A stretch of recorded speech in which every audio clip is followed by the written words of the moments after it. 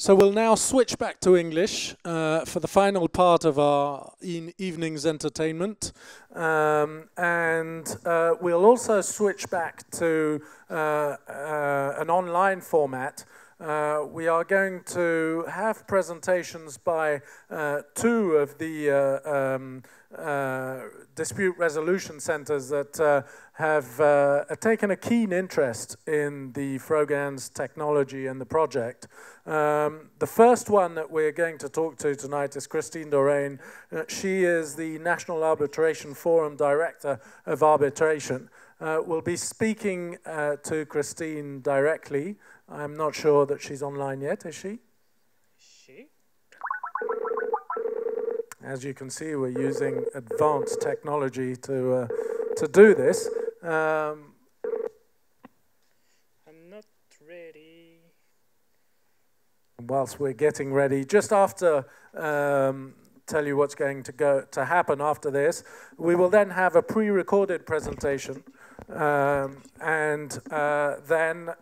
we will have a presentation from Thomas Panau, who is on our legal staff at the OP3FT. I think we have Kristine on the line. Kristine, hello, can you hear me? Hi, thank you. Can you hear me? Yes, we can hear you fine. Great. Great, thanks for being with us. My name is Stefan van Gelder. I'm the Frogans ambassador.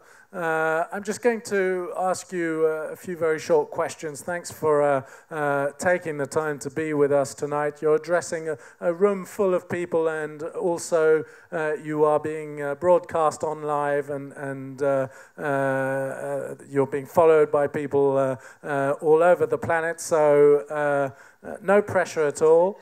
Just answer the questions and we'll be fine. If I can just start with an introduction on what the NAF does, what it is, keeping in mind that some people may not know what a Center for Dispute Resolution actually does and why it's necessary. Absolutely. So the National Arbitration Forum is a United States-based company that has been in business conducting traditional arbitrations and mediations for around 30 years. And by traditional arbitrations and mediations, we refer to private dispute resolution mechanisms. So around the world, people can go to court, have their cases adjudicated by judges that in many cases are elected or appointed. But in some cases, such as in the United States, the court systems can get very backlogged and get very busy administratively.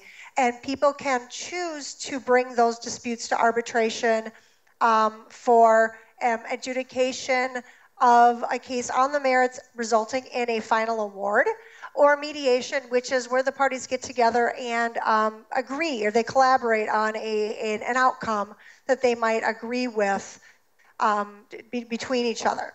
So that's our main core business. And then we also do domain name dispute resolution, which is a little bit similar to traditional arbitration. However, unlike the traditional arbitration, which is basically done when the two parties are agreeing to the same jurisdiction, et cetera, sort of in real time, under the ICANN domain name system, when someone registers a domain name, they agree to be bound by the Uniform Domain Name Dispute Resolution Policy. And there's actually a lot of similar policies. That the UDRP is sort of used as the basis for those policies. So we do domain name dispute resolution, which again is like arbitration in that both parties present their case to an expert arbitrator, and the cases are done very rapidly. So our traditional UDRP cases are done in around 45 days. So you don't have to worry about jurisdictional issues if you have parties located in two different places of the world. You can easily have these disputes handled through domain name dispute resolution. And then we also have other programmatic arbitrations as well, which are not, domain name related. Thanks very much. So if I can summarize that, if you have a domain name related problem and you don't want to endure the time or the expense of going to court, then an alternative dispute resolution procedure is the one to go for. And I believe you are the second biggest operator of such disputes, is that correct? Yes, we are. We've handled, I haven't run the numbers lately, but probably close to 30,000 UDRP disputes. And so we're second behind WIPO. Right, so the Uniform Domain Name Dispute Resolution Procedure, which was evolved through ICANN policy development by the ICANN community, is something that you're now looking to extend to the Frogans technology. Is that correct? Can you explain how that works? Is it something that is going to be similar to the UDRP? What's the system that Frogans is going to use? Yes, so the Frogans has basically taken the UDRP and all of the elements that people who are familiar with the domain name system now are used to, and pulled that into the Frogans UDRP-F. And I think it is, and I think it's a pretty smart choice, because what happens is people are aware, that the brand owners are already aware of this as a mechanism, and like I said, we've handled tens of thousands of these cases, so the policy is out there as a mechanism for handling disputes. I have a slideshow, I think you guys are looking at it. So slide 4 sort of summarizes what the UDRP is. So the complainant would prove that they have a trademark and that the domain name is identical or confusingly similar to that trademark. And the panel will apply the law of the region in dispute. So for instance, in jurisdictions that permit common law trademark rights, the panel will also permit the complainant to show that they have trademark rights through common law principles. Different jurisdictions apply. So if you are located in France, you can show that you have a trademark in France. So it doesn't mean that you have to have a trademark any place specific. Then the domain name, then the burden sort of shifts, and then the panel will evaluate whether or not the domain name holder should have rights to that domain name, because maybe the domain name is generic. Maybe the respondent has a legitimate business and has been running a legitimate business at the site. And then the panel will finally look and see what was sort of the intent of the domain name registrant. And were they trying to register the domain name with the trademark in mind? Were they registering the domain name with the intent to try to profit off of trademarks and the brand? And the standard for this is preponderance of the evidence, which is slightly more than 50-50. The evidence tips in favor of the respondent. And this is because the remedies in these cases is just a transfer of the domain name. There's no monetary remedies. There's no other sort of injunctive relief. There's no sort of punitive or punishment processes for the domain name registrant. Simply a transfer of the domain name from the domain name holder to the complainant. Now, if you skip ahead 2 slides, so the next slide sort of answers some other questions. The Frogans, you'll see that the Frogans policy also is based upon the UDRP using the same 3 elements that I was telling you about, and utilizing the same remedies for the most part. A couple of the differences, of course, is the terminology that you've been hearing about all day long: Frogans addresses, network names and site names instead of domain names. As with the UDRP, the site names and network names can be transferred to a trademark holder under the UDRP-F. But where there is a Frogans dedicated network, any site names within that Frogans dedicated network can only be canceled. So that is a slight difference, but it's not a huge change with respect to how people view the UDRP. Thanks very much. So am I correct in assuming that means that because you've got 2 very similar procedures, you've been able to adapt very quickly to the Frogans environment to be able to prepare to service any disputes that might come in? Is that correct? Yeah, absolutely. We handle everything electronically, and so people will submit their documents, and we can easily adapt to the Frogans system. The benefit is that everything is kind of portable. The rules that go along with the policy are supplemental rules. Little tweaks need to be made, but the rest of it is we're pretty much ready to go when Frogans is ready to launch.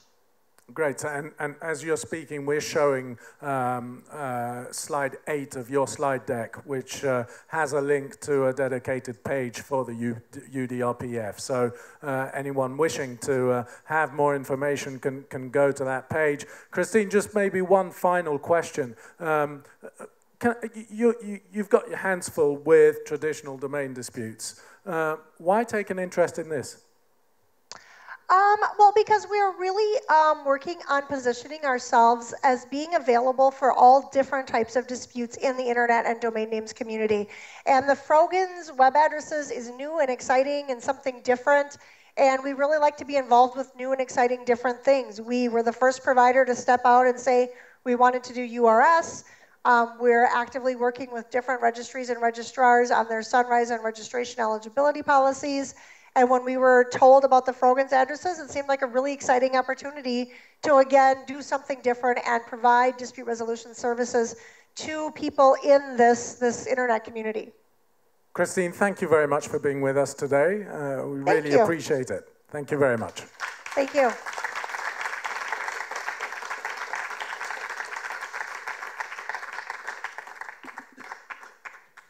So we'll now switch to, Tom, are you going next, or is it, are we having a presentation? So we're going to switch to the second presentation, which is a pre-recorded one from Dennis Cai, who is from the Asian Domain Name Dispute Resolution Center. He's the Secretary General of that center. So as you can see, Frogans is already building up quite a lot of interest from these dispute resolution centers, and it is a crucial part of our rollout. Hello everyone, I'm Dennis Cai. I'm the Secretary General of ADNDRC, the Asian Domain Name Dispute Resolution Center. And first of all, I would like to say apologies to all of you that I'm not able to attend the conference in person. But anyway, I'm happy to make this video to introduce what is ADNDRC and what we do for Asia and for the world in terms of domain name dispute resolution process.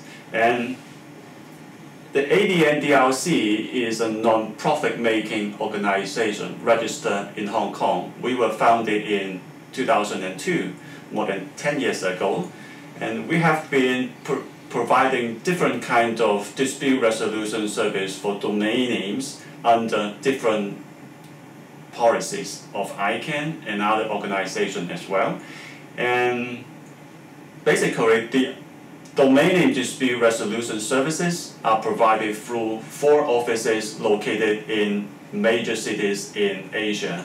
For example, we have our Hong Kong office located in Hong Kong, of course, managed by Hong Kong International Arbitration Center. And then we have our Beijing office managed by another arbitration body called the China International Economic and Trade Arbitration Commission.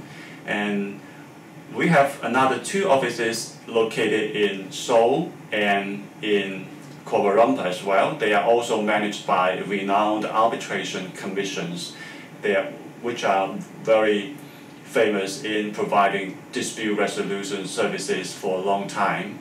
And with the development of the internet, we are providing this kind of domain name dispute resolution services through an online platform, and we are so-called this as an ODR platform, in which the parties to the complaint can file in a complaint or to resolve their complaint through this online dispute resolution platform without in-person hearing, so which is well regarded as a fast-track and low-cost dispute resolution process. And that's why we have concluded more than thousands of domain name complaints under the UDRP, and we are the first UDRP, the Uniform Domain Name Dispute Resolution provider in Asia under the ICANN's UDRP policy. And in addition to UDRP, we also provide TDRP, the Registrar Transfer Dispute Resolution Service. And recently, we were also accredited by ICANN as a new GTLD dispute resolution service for providing URS, the Uniform Rapid Suspension System services, and also the TMPDDRP, the Trademark Post Delegation Dispute Resolution Policy.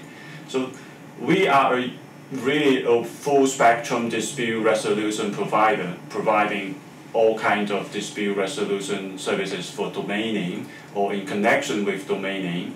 And in particular, I would like to highlight that the ADNDRC, with the support from its 4 offices, we are very much well versed in providing dispute resolution proceedings in Asian languages. We manage this kind of proceeding bilingually in a lot of cases. The Asian language that we are very good at include the Chinese, Korean, and Malay, and also the other Asian languages as well. So this is the basic profile of the ADNDRC, and we trust that we have been functioning very well in the past 10 years and serving as a key platform for protecting the brand in cyberspace and providing fast track and economic dispute resolution process for a lot of brand owners in Asia. So that's why quite a number of brand owners and trademark owners have already used our services, and will continue to use our services for domain name dispute resolution. And in terms of the Frogan address, there is a new opportunity. I see that it is a very good and very important development in terms of the internet technology. And the Frogan address, I myself see it is a very successful and very creative and very useful technology in the future.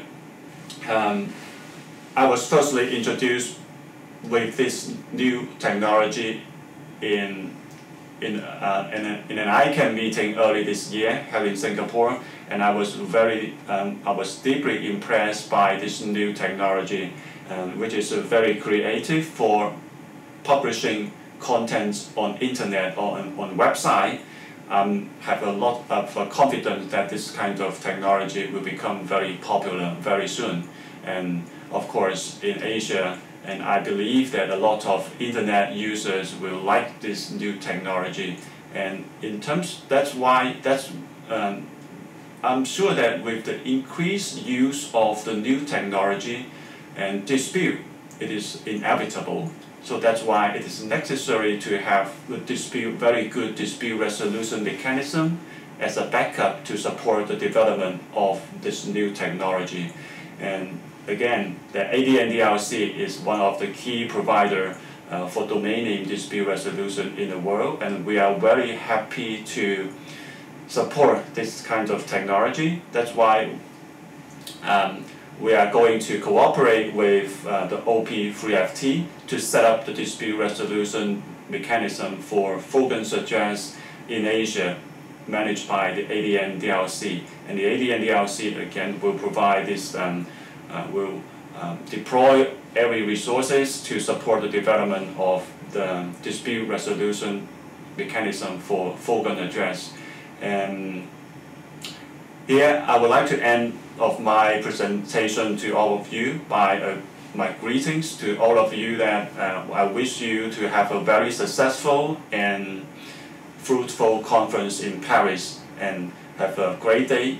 And if you have any question or query about the ADNDRC, please feel free to contact me or contact my colleague in other offices. The details of our contact details are available on our website, www.adndrc.org. And thank you for listening to my presentation. I wish you all the best and have a great day. Thank you and congratulations. Hello everyone. I'm Dennis Cai. I'm the Secretary General of ADNDRC, the Asian Domain Name Dispute Resolution Center.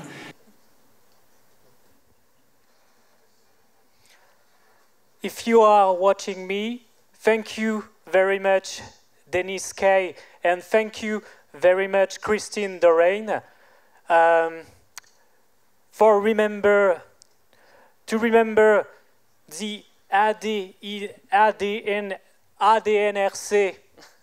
and the NAF is two of the arbitration centers approved by the ICANN and by the OP2FT for the UDRP-F and UDRP proceeding.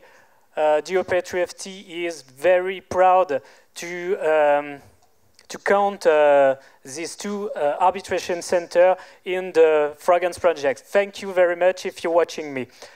So, je suis content de reparler un peu en français. I'm glad to get back to French after being ridiculed myself with two consciences at the same time, says Jean-Emmanuel. Right, Thomas, now back to live.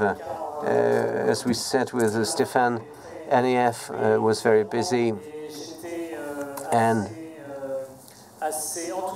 I was very enthusiastic to allow her to, Kristine, to present the UDRP-F, to present this, although I know you are very knowledgeable also. And Dennis Cai had recorded this video just before the conference, but this leaves us a little time to listen to you live on stage, to listen to you in very simple words. Can you tell us what is UDRP-F proceeding, and in what sense it is important that these two bodies, NAF and ADNDRC, have joined the Frogans program, and in what sense it will act as a protection for those who might fear that their trade names be used unlawfully or illegally. So, without getting into the details of proceedings or the procedure, you said, says Thomas, that the trademark holders should be reassured that they have two arbitration centers. That's only a beginning, because OP3FT is currently discussing with all of the UDRP arbitration centers so that they also be UDRP-F arbitration centers. But these two centers have already joined. Would you like to tell us about the UDRP-F proceeding? Yeah, we could tell you what it looks like. As was said earlier on, the UDRP-F procedure is open to trademark holders who would note that a Frogans address or name, that's the name which is on either side of the star sign. The name might be identical and might be a source of confusion and with their own brand. So simply, this procedure is governed by three basic documents: UDRP-F, which is the charter, which means the Unified Dispute Resolution Policy for Frogans addresses. The same in French now. Now, second, this first document was published by OP3FT on the Frogans.org site. The rules for UDRP-F are the procedure rules published by OP3FT, and these supplemental rules are more practical, down-to-earth rules, because this is where you handle the financial aspects, are published by every arbitration center depending on their own procedures and rules and regulations. And once the plaintiff has noted that his brand is being challenged, they will turn to whatever arbitration center is closest to them.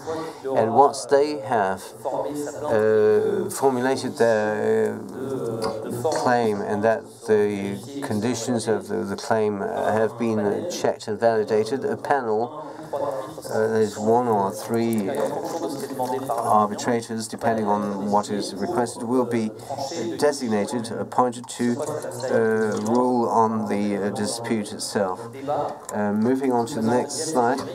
This is James, the complainant or plaintiff, on the one hand.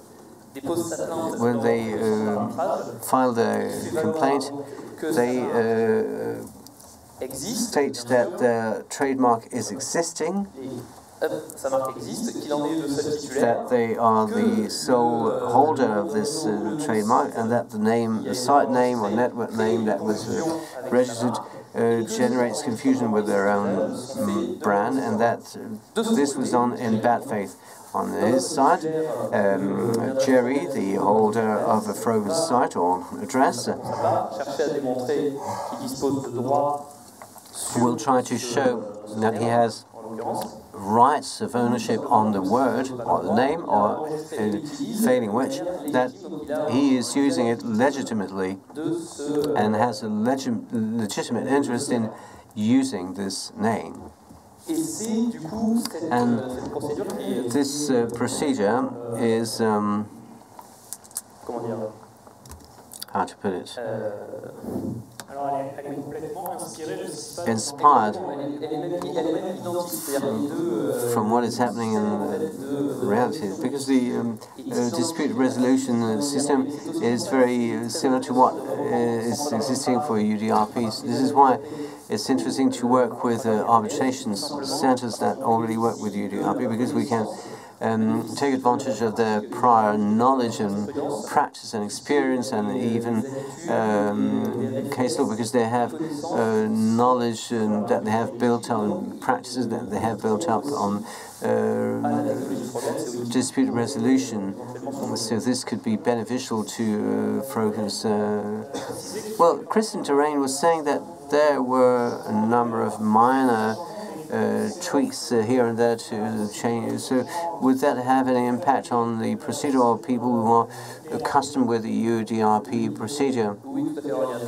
Yes, there are three types of changes. First, the change in terminology. You no longer speak in terms of domain name or registrars. You speak of Frogans addresses or networks, site names or network names, and the registrars are no longer registrars, but are FCR account administrators, as we saw a few earlier on, plus the fact that the FCR operator will act as the registry and is active in the procedure. And that's one of the major differences, that the UDRP-F decisions are directly executed at the registry level by the operator following a decision of the UDRP-F, and not decided by the registrars, or what could be the equivalent of the registrars in the DNS, which are here the account administrators. For those who don't know, the FCR operator, well, the FCR is the database where all Frogans addresses and networks are registered. Yes, the Frogans Core Registry, FCR, which is a unique address registry. So if I'm a trademark holder, what should I expect of a UDRP-F procedure? Well, let's look at the next slide. Moving on to the third big difference between UDRP and UDRP-F. Petitions made by a complainant in a UDRP-F procedure differs depending on the type of registration. If it's a Frogans address in a public Frogans network, starting with Frogans asterisk, they may ask for that address to be cancelled, or for ownership to be transferred to themselves, since they are trademark holders. If it's a dedicated Frogans network and the dispute bears on the network name, they may also request cancellation of the network name and the transfer of that Frogans address to the network to themselves. Of course, if they have address there, they can benefit from it. They won't receive the pre-existing addresses. The rights are re-established, and they obtain the network name that corresponds to their brand. If it's a single address within a dedicated Frogans network, here, for example, the site name, using the brand name, they can only ask for the cancellation of that address, quite simply, because this is in general, because the owner of a dedicated Frogans network has to be the owner of all the addresses in that Frogans network. If they recover that address, the entire chain, the site name and network name, they recover a part of a network, a Frogans network name that doesn't belong to them. And that's not possible. That's why there's a difference in terms of possible remedies in UDRP-F procedures that will differ depending on the type of registration. Stefan mentioned this earlier in the interview of Mrs. Dorrain. Why is it that it's best, or why start a UDRP-F procedure instead of a judicial procedure, if you consider that you were negatively impacted? It's the same procedure as for UDRP or an arbitration in general. It is faster, less expensive, because a court proceeding the cost would be the cost of the procedure at the end. You can't know at the beginning how much it would cost to each party. Whereas UDRP and UDRP-F procedures, the prices are set. Each arbitration forum must publish their tariffs and announce it. And as I said earlier, the speed of the procedure is far better than in a UDRP procedure than in a judicial procedure. Thank you, Thomas, for your summary explanations, and I'd like to thank the Arbitration Forum once again for accepting to take part in this Frogans Technology Conference too. What we'll take away from this is that if you're a trademark holder and your trademark is used in a Frogans network or a public address, or even in a Frogans address in a dedicated network, you can call upon the Arbitration Forum to carry out a UDRP procedure and to demand remedies if the brand is used without any rights in a Frogans address. OP3FT is negotiating with the other arbitration forums for a global scope of Frogan registrars. I'll now turn back to Tom, who will be keeping a close eye on this in his job at ICANN 51 in Los Angeles. From the 11th to the 17th of October, I believe, in just a few days. I can't remember the exact dates, but thanks to both of you, and thank you, Thomas.